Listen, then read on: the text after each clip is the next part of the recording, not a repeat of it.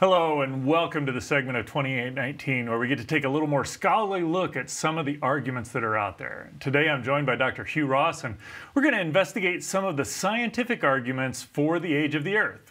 Hugh, it's good to have you here today. Well, thank you. So this has been a long-running discussion, at least decades worth of discussion in the Christian church or the church of whether the Earth is a few thousand years old, a few billion years old. Looked earlier in the show at some of the biblical evidences for it. I want to kind of probe some of the scientific evidences. And what do you see as some of the good scientific evidences that the Earth really is billions of years old? Well, what impresses me is some of that's actually cited in Scripture, where you got David talking about the age-old hills, or the ancientness of the Kidron River. And what the text is referring there is the fact that you can see evidence of erosion.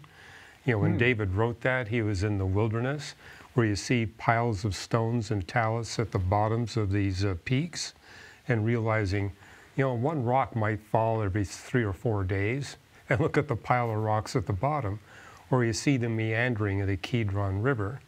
And then just looking at the biodeposits, I think this is something every lay person can recognize. There's a lot of coal in the crust of the Earth, a lot of limestone, a lot of marble, oil and natural gas, and all that got deposited by previous generations of life. And you need a long history of life in order to build up all those biodeposits and realize that was part of God's generosity towards us. He waited to create human beings until there were resources from previous generations of life that would enable us to launch and sustain global civilization. I mean, there's over 76 quadrillion tons of these biodeposits in the crust of the Earth.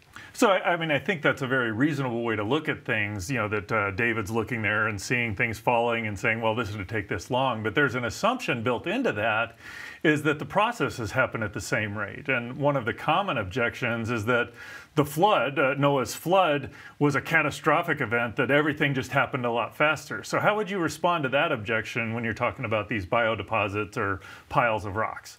Yeah, that changing the laws or constants of physics isn't going to help. I mean, I hear young Earth creationists saying, well, maybe the light from the sun was converted with 100% efficiency into these biodeposits.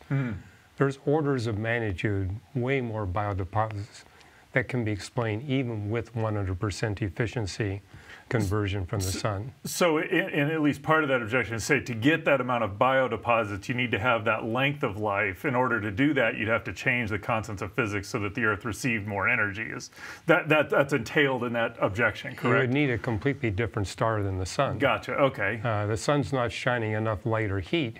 And you say, well, we can go with a hotter star, but if you go with a hotter star, that wipes out life on planet Earth. Okay, so there are scientific objections to having just everything happen a lot faster then. It is, and there's scientific evidence that the laws of physics have not changed, right, affirming what the Bible says. I mean, we're both astronomers. When you look at distant galaxies and stars, you're measuring the laws of physics as you look at that light. And those measurements tell us that the laws of physics, at every look-back time we care to choose, are identical to the laws that we measure in the lab. Yeah, I find that a pretty amazing thing that we can look across the universe and we find those laws, those constants of physics being essentially identical to what we see here in the lab. Right, so, right. So, okay, so you got the amount of biodeposits, just seeing some of that. What other evidences do you see as particularly compelling that the Earth is much older than just a few thousand years? Well, for example, there's no plutonium or neptunium left in the Earth. Okay, and we're going to have to explain why that's important because most people never encounter those two elements anyway. Oh, they don't, for good reason. The Earth is too old. And explain why. All that stuff is decayed away. Both plutonium, and neptunium have radiometric decay half-lives that are in the tens of millions to the millions of years. So the fact that none of this stuff is left on the crust of the Earth tells us that the Earth must be so old that all those elements have completely decayed away. And likewise, we can look at the uranium and thorium and potassium. They're still here, but these are radioisotopes with very long half-lives. And so the quantities we see in the face of the Earth are consistent with the Earth being about 4.5 billion years old. And the argon in our atmosphere. All the argon in our atmosphere comes from the radiometric decay of potassium. And just the sheer quantity of argon in the atmosphere tells us that that potassium must have been decaying for a very long period of time. So there's two elements of that piece of evidence that I want to probe. One is the idea that there are not certain elements here, in some sense, could be not very interesting because it just could have been very well that God didn't create the earth with those sort of elements in them. Why would we assume that those elements were there and that they've just all decayed away as opposed to not being here in the first place? We see those elements being produced in real time in stars.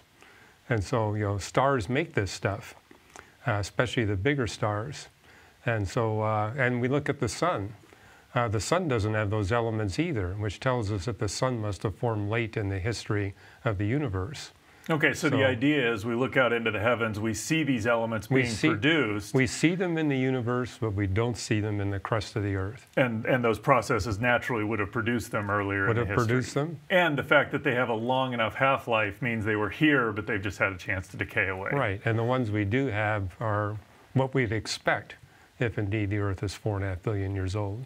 Now, one of the other common objections that comes up to that, and this goes somewhat to the laws of physics changing, but it's a little bit more catastrophic in that there was a period of time, somewhere in the creation week or maybe during the flood where God accelerated the rates of decay, and that's why certain things are gone. So all the decay happened, it just happened in a very brief period of time. Yeah. Is there evidence for or against that? Well, there's biblical evidence against it because the Bible says there's been no change in the laws of physics. Fair enough. Let's stick with the science here. And if you stick with the science, if you accelerate the radiometric decay rates by 1 million or 1 billion times, you wind up vaporizing all life on the face of the earth. And the biblical text says that didn't happen. Okay, so it just that's a profound point that is not intuitively obvious. So why do you end up getting so much heat just because the rates are accelerated?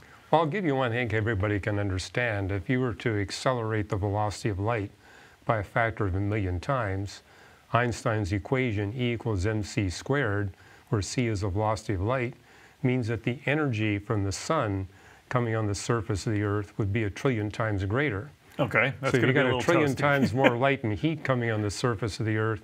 You're not going to have Adam and Eve or any life form surviving. Matter of fact, the earth would be vaporized. Okay, that makes sense. But how does accelerating the decay rates produce so much heat? Because that's a little different phenomena there. Well, when a radioisotope decays, it releases heat. It releases light. And so you're going to get a lot more heat being radiated.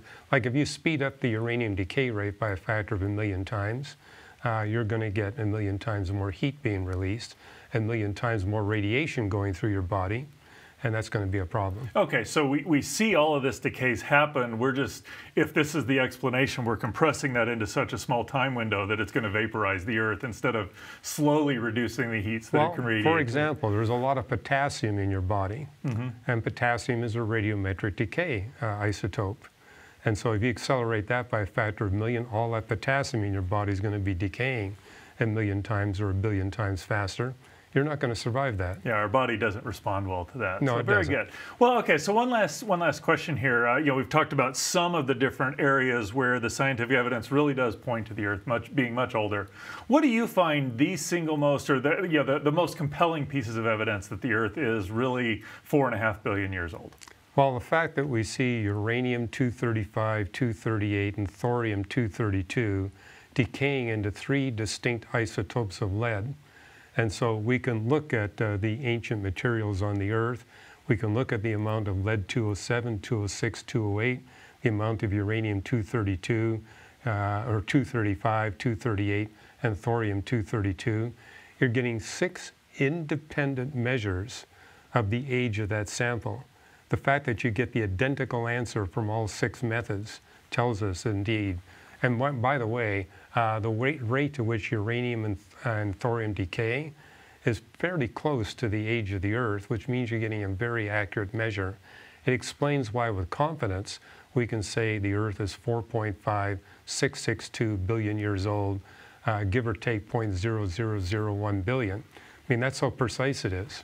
Well, that's a pretty accurate number, and thank you for your comments here today, Hugh. in the church, we've had this argument about how old the earth is. And, there's biblical reasons that people give for it being old and young, and there's scientific reasons for it being old and young. But when we look at the scientific evidence, it really does seem to point a very compelling picture that the earth really is 4.5 billion years old. And that's the way God intended to create it. And that's what He's revealed to us, both in science and in Scripture.